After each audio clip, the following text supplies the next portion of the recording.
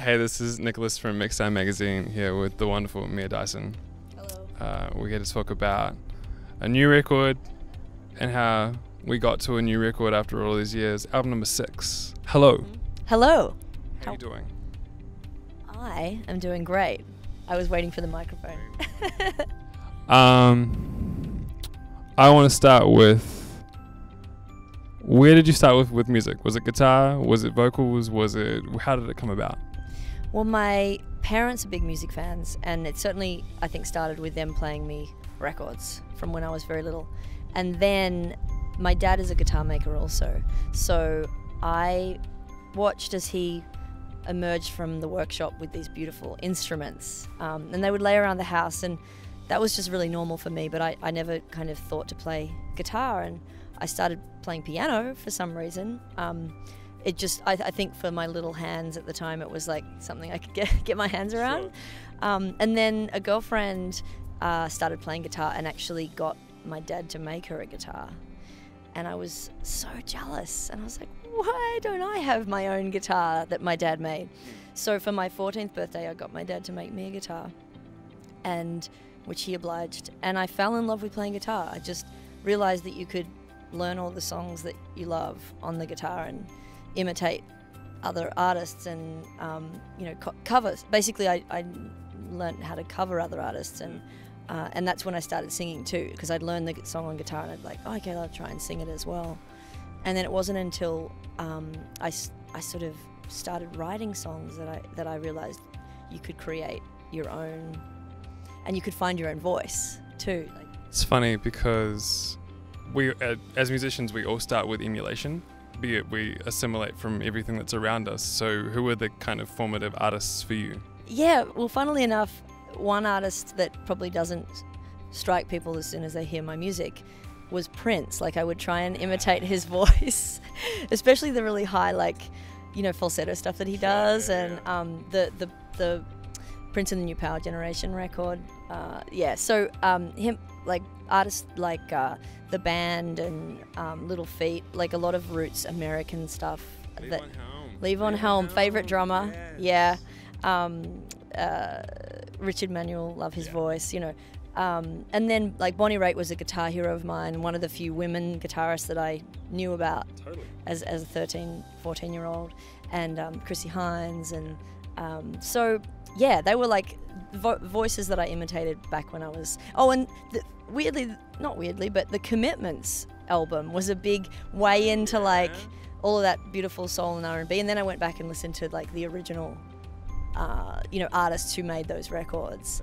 Cool. But the Commitments has a lot to be thankful for, getting me into R&B and soul. When did it start becoming a thing where it was like, cool, okay, album 1, like I'm gonna kind of work on it being an actual like livelihood, or me taking a step towards music properly? Yeah, I wrote songs for many years that I thought were awful, and I just loved playing music, and it didn't occur to me, I think, until the first time I wrote a song that I actually thought, like, this song's not bad. Like, I could play this to people, maybe. That I kind of started to go, have this feeling of, wow, maybe I could do this. Like, maybe this is something I could pursue.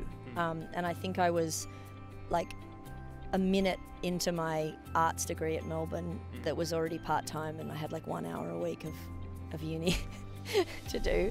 And I thought, okay, let's keep writing, and I think I recorded my first record around 21, 22, and which, I think I'm a slow learner, and I like to think anyway that my songwriting has gotten better with age. Sure. You've honed your craft as it gone along. Exactly, versus at the time I was like, Van Morrison released like Astral Weeks at 22, and I was like, yeah, like bad luck.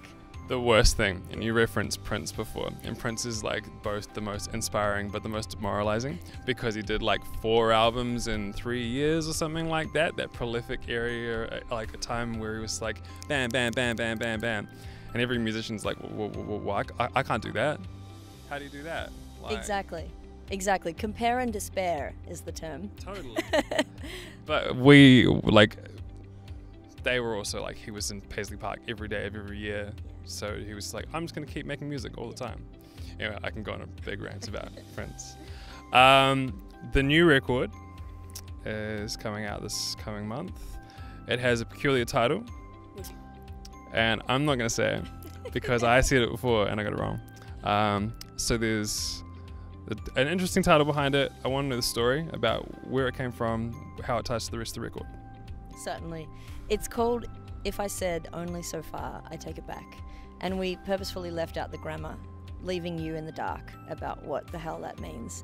And I think leaving it open to interpretation. But it's a line from the song Open, which is perhaps the most kind of punky, aggressive song on the record. And it's really a call to be courageous. You know, it's really like I set a whole lot of things, like if I set myself a limitation in the past, I'm gonna try and, you know, break through it. To empower. Yeah, exactly. Cool. Like, you know, it's like only so far. You know, I'm only willing to go this far. Yeah. And then going like, no, even though I don't want to, even though it's scary, even though it's uncomfortable, trying to push past that self-imposed, mostly, limitation. Sometimes the best music comes from sitting out of your comfort zone. Exactly. And that song, the way that we recorded that, like, I think I felt really encouraged by the band and the producer, Ben Tanner, like, to experiment on the guitar in a way that I hadn't before, where even though, like, I mean, I've always played rock and roll music, like, on guitar, I think I've always had this, like, oh, I've got to get it right. Like, I can't, like, make mistakes in public, and that limitation, I think, really means that, you know, playing it safe. And so in more recent years, and particularly on that song on this record, I mean, all the notes are wrong. Like, it's great. It's like, that is kind of a spirit of a certain kind of music where you step out, and it's perfect. It's perfect for the song. And like, you're never more vulnerable when you're sitting there and, like, you know, tapes rolling, as it were, and it's like, cool, okay, I guess I gotta do what I'm doing and hope it works.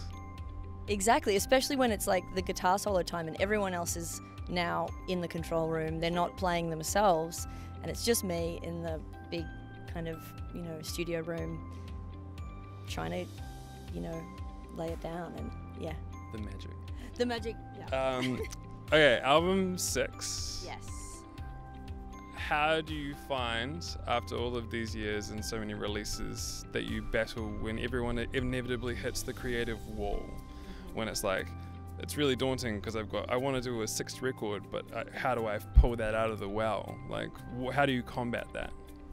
Well, I had a crazy, unexpected secret weapon with this record, which is that I got married about 6 or 7 years ago and discovered that this fabulous person is a poet, and didn't know it straight away, but it was revealed to me, and we started writing together about 18 months ago. You got the cheat code. I totally got the cheat code, and I've tried writing with so many different people, and it's like, it's never really resulted in anything I wanted to record. But because, I don't know, something magic happened, and he brings this very, like, ethereal, almost psychedelic lyricism, whereas I'm much more plain spoken and direct. And I think, I don't know, something about how we work together. The juxtaposition of the two. Yeah. So this record, of all the records I've ever made, was the easiest to write, and not easy, but like the most like joyful and kind of flowing, if that makes any sense. Sure. Yeah. That's never the case. Everyone like reaches album 6 and they're like, can we still do it? I hope so. So to have that, and again, like, it's a cheat code, because it's like, I actually finally found someone I can collaborate with, and like, there's that kinship, like that weird musical kindred spirits thing. So was he involved in the studio, or was it? He ended up coming very last minute, because we were suddenly like, oh, you should be there. He should be there. And it was great to have him. He made us snacks and would make us food, which you totally need in the studio, because you forget to eat, Yes. and then you get like really upset and have a meltdown. Why am I cranky and Yeah. not tracking properly? Exactly. So yeah, and there were a few songs that we were like doing final touches on Sure. lyrically right at the end. So it was a total dream. It was a really enjoyable experience. And you know, every record is fraught. There's so much anxiety. There's so much expectation. You've got this one chance to kind of lay it down in, you know, a week or 2 weeks or whatever.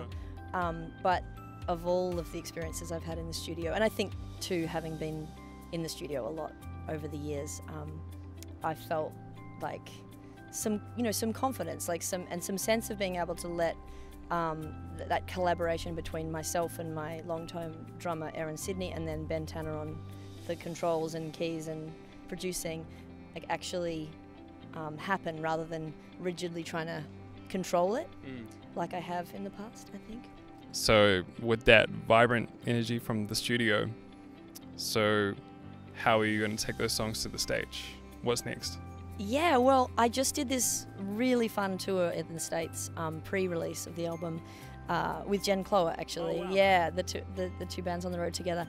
And I went as a trio with my American band, having never played a lot of these songs live before, and thinking that, you know, there's a lot on the record and that it would need to be maybe a 4-piece or a 5-piece, but like distilling the songs down to a trio, and actually at the end of the tour going like, I think we should play as a trio. Like, this is, at least for this initial stages of the release, it works so well, and it really is about discovering, well, what's the essence of this song? You know, we've got all this extra stuff on the record, but if you distill it down, does it work? And where's its soul coming from? And I think we found that, and I'm feeling good about a trio. Yeah. The Power Trio. Exactly. All right. Thank you very, very kindly for your time. Thank you for your time.